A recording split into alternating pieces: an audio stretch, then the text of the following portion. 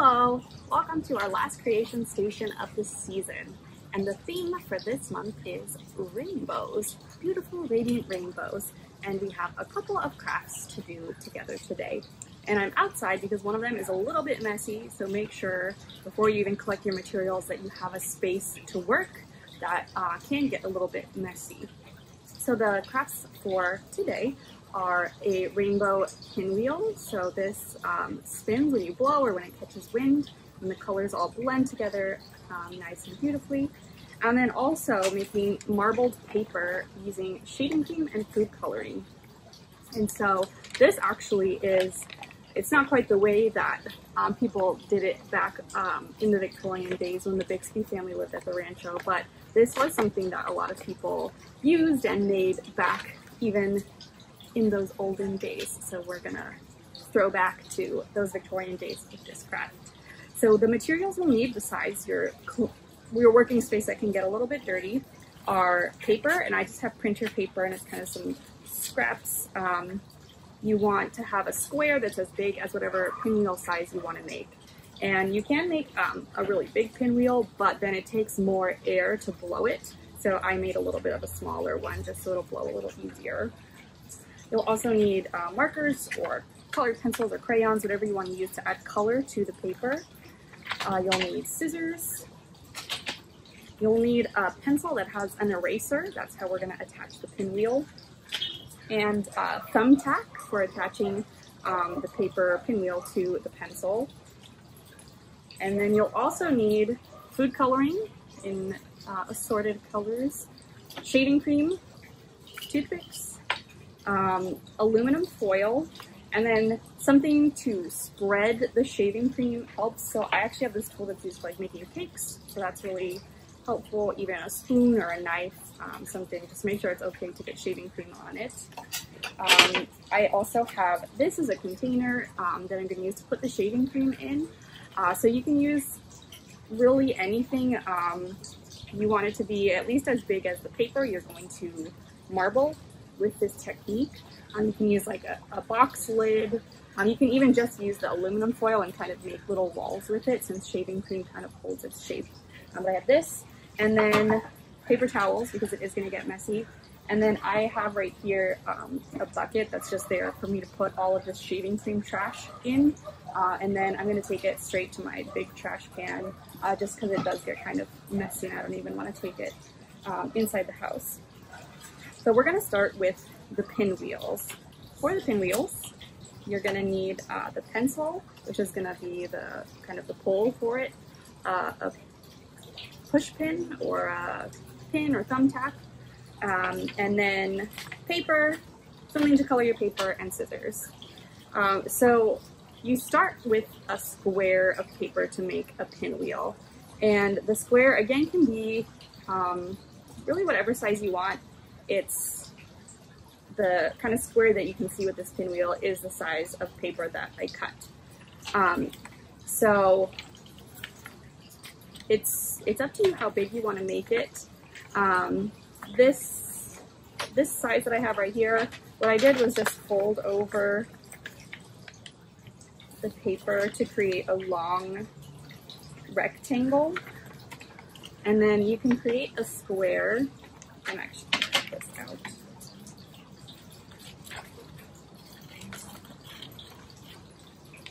When you have a rectangle, an easy way to create a square is to fold this corner down to the edge,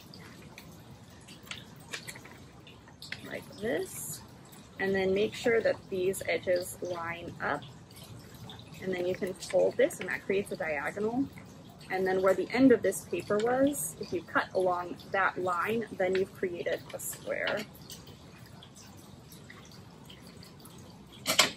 So then when I open this back up, I've created this square shape. And I do actually need a diagonal fold to create the pinwheel anyway. So if you just have a square that you cut, you're going to fold it diagonally once into a triangle, open it back up, and then fold it diagonally the other way. So your folds create an X across this square of paper. And now you can add color to it. And you can see I colored only one side and you end up folding half of it over. So some of the color is just on the back of the pinwheel and then some of it ended up in the front, and then I left the other side blank so it's just white space.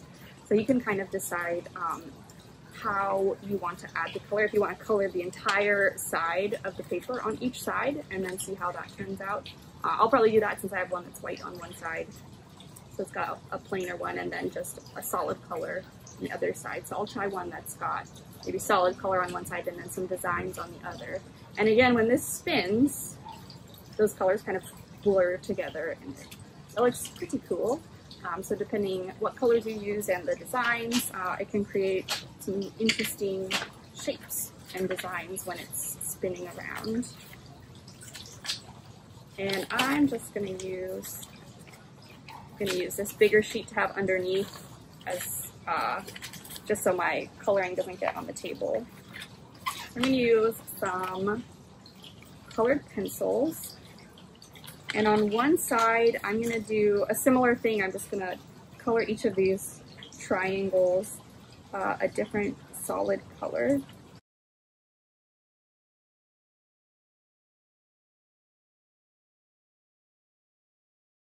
So I completed my first side, which is just each triangle created by the folds, just a different solid block of color. And then on the flip side, I'm just gonna do some kind of swirly designs, maybe kind of a 90s inspired pattern. And for this one, I'm not really gonna worry too much about where each of the triangles is. I'm just gonna do a pattern across this whole side of paper.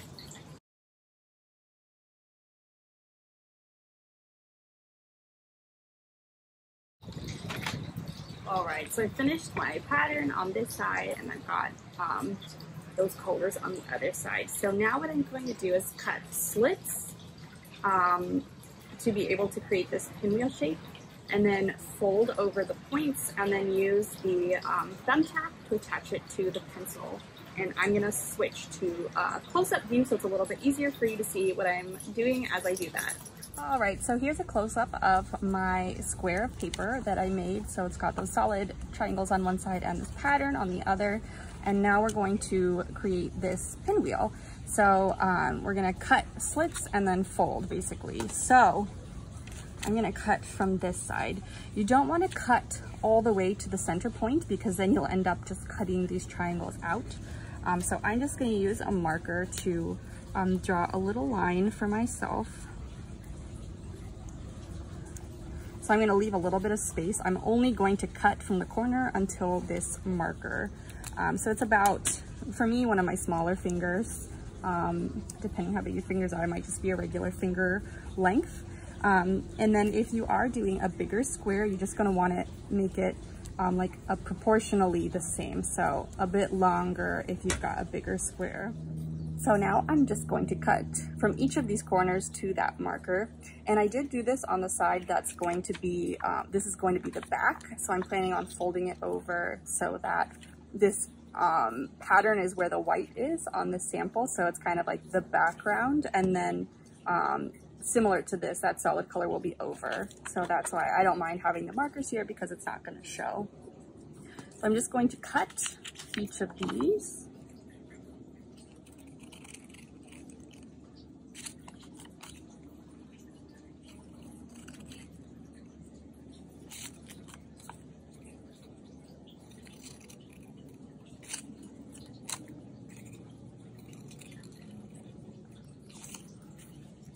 All right, so that part is done, and it now has these different pieces and it's ready to get folded. So now to put the pinwheel together, you need this square and then a thumbtack and a pencil. And what we're doing is the thumbtack is going to go through the paper and then go into the eraser of the pencil like this. And so then the paper will be here in this part and it will be able to spin around. But you do want to be careful because this is sharp. So just be very careful when you're using it to poke through the paper and then poke into this eraser that you're not accidentally poking yourself with it. So like I said, I want this to be the back and this to be the front. So I'm going to fold these corners over. And you're just doing, if you think about these as like little points that were created, you're folding over every other one. So folding one, skipping one. So if I fold this one to the center, I'm skipping this one, and I'm going to fold this one to the center. Skip this one, fold this one.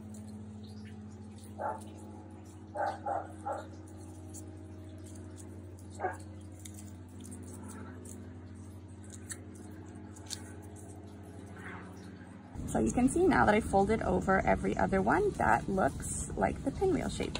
So again, now I just have to get this thumbtack to go through each of these and then into the eraser of the pencil.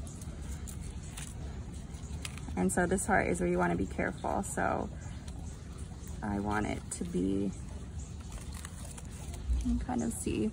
So it's like as centered as possible and then as close to the tip without being so close that it'll rip. And then I'm going to try to do it kind of in the same spot on each of these points.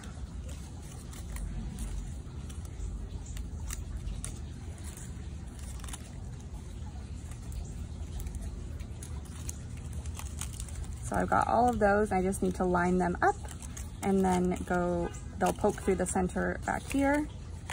Actually, I can do that even from here. Here's the center. I poke through there. So I already know where that hole is, and it's going to be even easier to guide that thumbtack through. So I'm going to fold 1, 2, 3. 1, 2, 3, and 4. So when they go onto the thumbtack, it'll be kind of backwards. So this last one, and then the next one, all the way. So now I've got all of those on the thumbtack, and I'm gonna now feed that through the hole I made in the center so it comes out the other side. And you don't want to fold these completely flat, but I am going to squish them a little bit just so the paper isn't trying to open up and then kind of pop itself off of the pencil.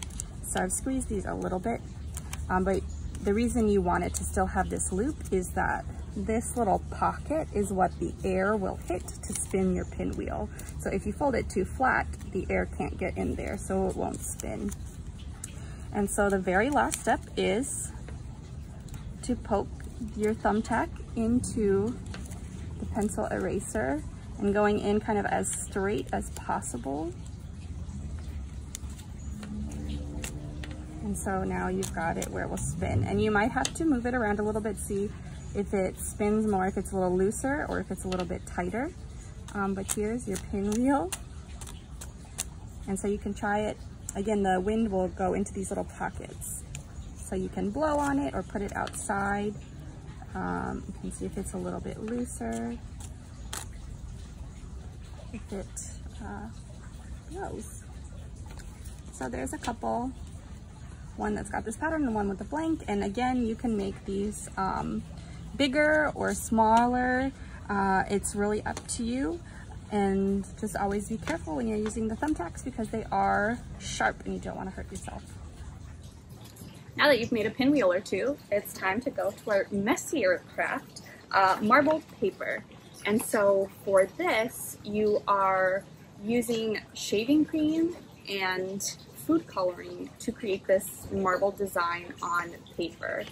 And so the shaving cream is acting almost like a paintbrush, like you use a paintbrush to put paint on a paper. So this is like the paintbrush that's getting the food coloring onto the paper. And the cool thing about shaving cream marbling is you can reuse the same design that you create multiple times. So here I have 4 different pages that I made with the same shaving cream creation. And so here I have the first one I did and the 4th one. So you can see you lose a little bit of the detail on this side, but you still get a lot. And so you can keep reusing, you can reuse it and just add more colors. So it's really up to you. But again, it is a kind of a messy one, so that's why we're outside. And I've got my bucket here for trash and paper towels, so those are going to be very important. I'm using this kind of tray. It's a shallow tray as the kind of container that I'm going to put my shaving cream into. So it is about the size of a sheet of printer paper. It's a little bit too small, but I'm okay with that. And you can use printer paper. If you have cardstock or watercolor paper that are a little bit thicker, that also works. Watercolor paper actually works really well because it's made to absorb color. But I've also got some construction paper, so you can really do this with all kinds of paper.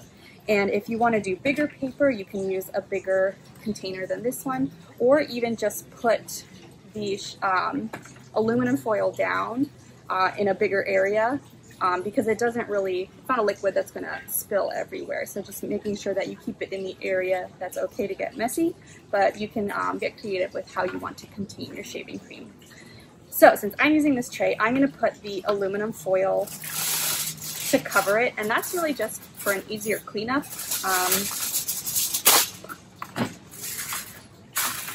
If you have a tray that you don't mind getting messy, you don't actually even need the aluminum foil step, but I like to do it because then when I'm done, I just pick up the aluminum foil and then put it into the trash. So easy cleanup this way. And I'm going to put another piece, not because it needs it, but just because I tore it over here.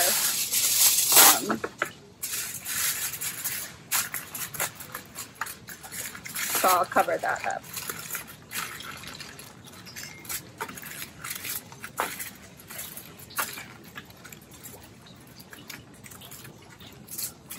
All right, it is ready now for the shaving cream. So it's got the aluminum foil here. And I just have the original Barbasol. It's just like that foamy white shaving cream, and it doesn't have to be super thick, but you do want enough to cover the whole area. So I'm gonna do it about like that. And again, because it's not liquidy, it's not gonna spill too easily, which is nice. I'm already using it. So this is not a flat surface though. You can probably tell it's got the lumps from spraying it out. So whatever tool you want to use to kind of flatten this, you can use a ruler, a spoon, a knife, or if you have this is like a frosting spatula, you just want to kind of flatten this out so that it is kind of a level, flat surface for your paper. And it does look a little bit like frosting even when you're doing this.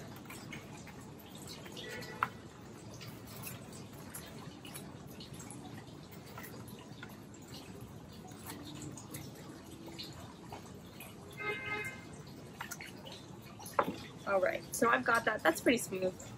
Got actually kind of a hole. Okay, I had a hole in the center, so I went back and covered that. If you do have little bumps, that's okay, but if you have like a big hole, that just means that when you put the paper down, that won't touch it, so it won't get any of the color on it. And again, this is my trash bucket right now. So this is the kind of fun part where you can just use the food coloring to create a color pattern, and you are going to be swirling it with the toothpicks. So for this part, I don't worry too much about exactly where all these dots are going. I usually just try to get kind of an even spread of all of the colors, and then they get swirled together in really interesting ways. So I'll start with the yellow.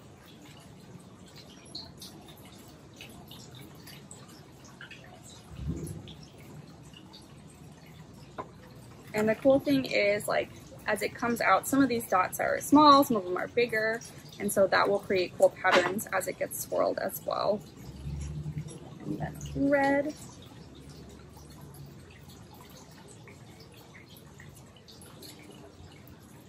So it's fine to have white space, but I do try to kind of spread things as evenly as I can so that there's kind of an even spread of colors. But if you want to have a little bit more white space or more of a pastel, you can do fewer food coloring drops with more white space and see how that looks.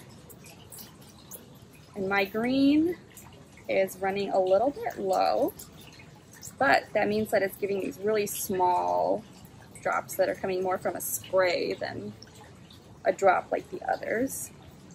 And then I've got blue as my last color. So I'll put that in there.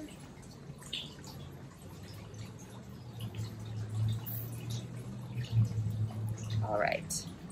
And before I go to the next step, I'm just gonna clean up what I got on my hands, and then I got a couple sprays.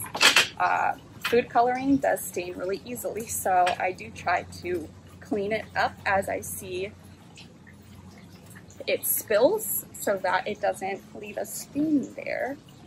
I think that's everything. So here I've got this shaving cream with a bunch of food coloring dots, and so now I'm going to use a toothpick to swirl these around, and I will go to the closer up view so you can kind of see how that works. Now, here we have the sort of landscape, the canvas, if you will, that I created with the shaving cream and the food coloring. So I'm just going to use this toothpick to swirl it around, and you can do more like longer lines if you want and see how that looks. I kind of like to go to a little area and then do just like a spirally swirl and then just kind of move it and do a new spirally swirl somewhere else.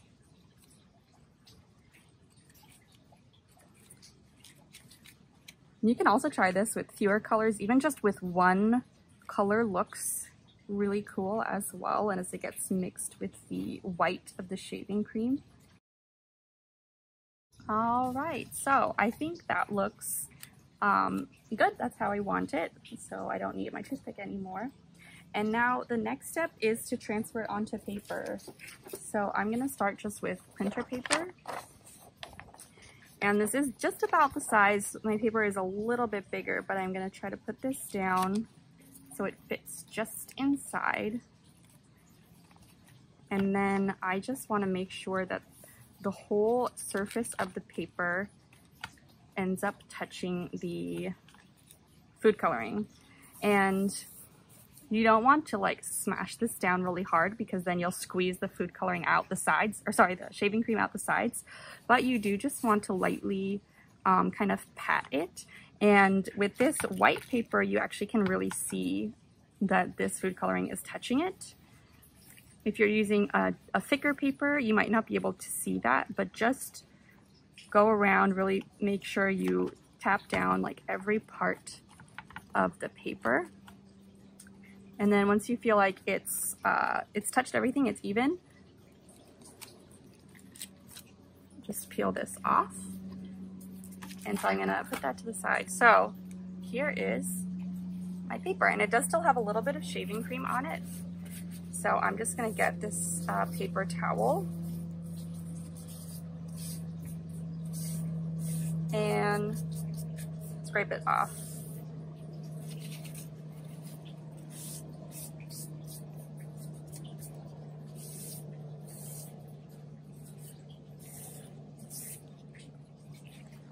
And there it is. I've got one done. And so I'm just gonna wipe down the table very quickly before I do the next one. But if looking back at the shaving cream, you can see on the shaving cream there's still plenty of food coloring left. So I'm going to do another one just with this same canvas. And this time I'll do it with a piece of construction paper. So the colors will show up a little bit differently on a colored background. So it's just a matter of like seeing how it turns out. But it's the same strategy. And so with this one, I can't see through the paper to see for sure that the food coloring is touching it. So with this one, it's just really important that I go around the whole paper. And actually some of it is peeking through a little bit. But just getting like every corner, every side, this whole middle part. And just kind of a patting motion.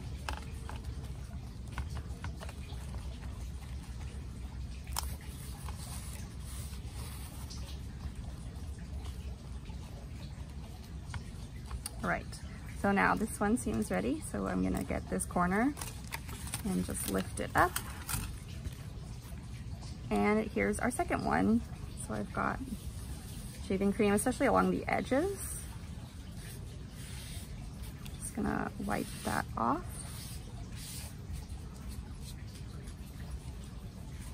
Need a new paper towel.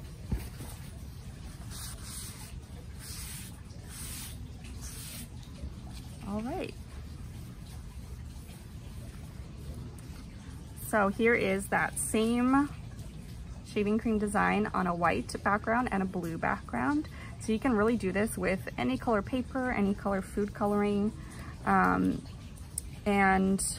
you can make all sorts of creations. You could use this if you have something very small, or if your paper is bigger, you can use it as wrapping paper, which is how families used it sometimes in the Victorian days. Or you can use it as kind of the cover of a little book if you want to make a book. There's so many different possibilities. You can even just frame it and put it on the wall, because it does make some kind of cool looking art. And I made two just now. This shaving cream still has lots of color, so I could even make more. And so I'm just going to quickly show you a close-up of what it looks like with just maybe one color, so you can see kind of the difference. All right, so I have a new canvas of shaving cream ready. And for this one, I'm just going to use one color, and I'm gonna do blue since that's my favorite color. And it's the same idea, still just going to make some dots kind of spread around. But it does create its own kind of pattern with these smaller dots and bigger drops. And get another toothpick.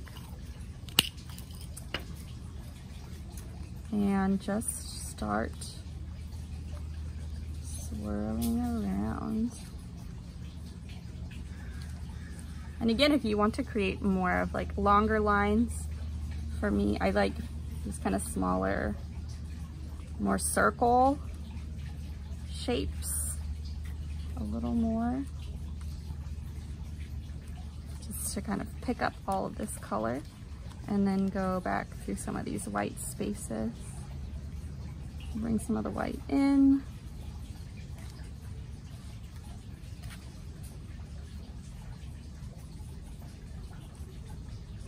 So you can see, even with just one color, it creates this very cool design.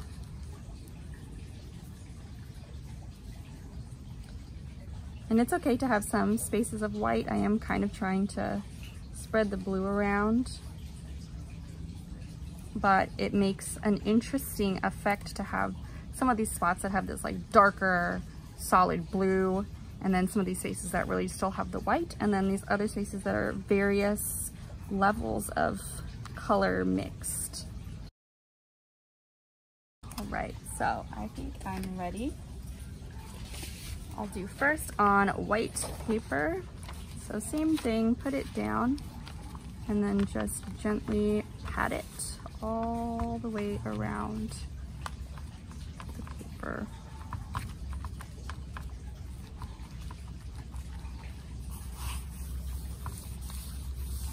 And again, not pushing down too hard because I don't want to like squeeze any shaving cream out like a tube of toothpaste out the side, but just like a gentle pressure, kind of like patting, tapping down. I think that's pretty good. So I'm gonna peel it up from this corner.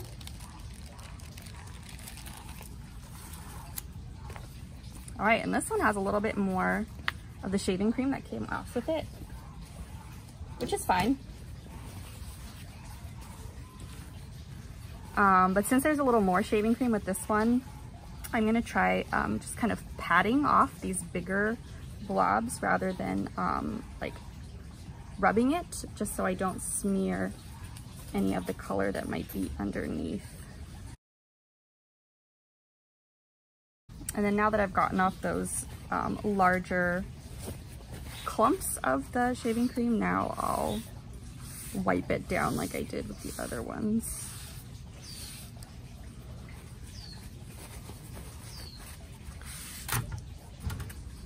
And again, I got some on the table, so I'm gonna wipe that up as well.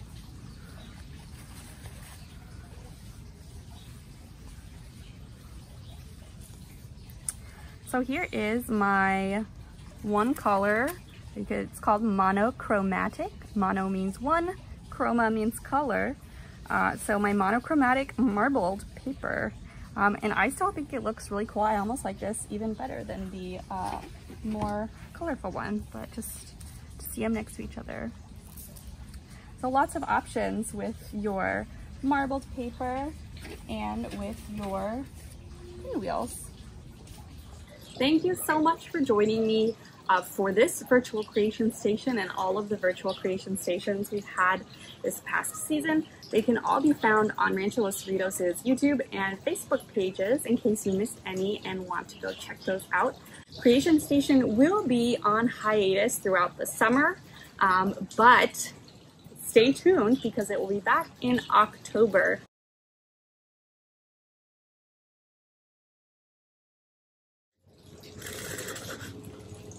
I hope that these pinwheels and this marbled paper has brought some color and rainbows into your life, and I hope that I'll be able to see you at Rancho Los Cerritos virtually or in person soon.